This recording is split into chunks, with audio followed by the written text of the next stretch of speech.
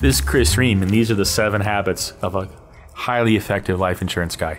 First, you begin with the end in mind. That's how much death benefit is required to provide the cash flows to support your family or to accomplish whatever it is while you're buying this insurance. Second habit is choose the right length of term. How long do you want this coverage to last?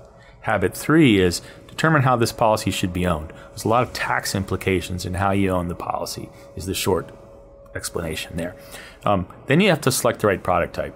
You've got a myriad of different products, lots of bells and whistles. You have to pick the right one.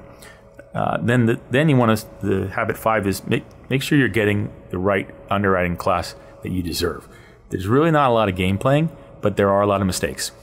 So it's not the crook that we fear in modern business. It's the guy who doesn't know what he's doing. And I don't necessarily mean the agent. It could be the underwriter. So you have to be actively involved and make sure you're getting the right underwriting class. Habit 6 is to determine the most efficient premium funding. Like for term policies, it's easy. The premium, you really can't negotiate that. But for permanent insurance, the premium is often flexible and should be designed to integrate with your overall financial plan.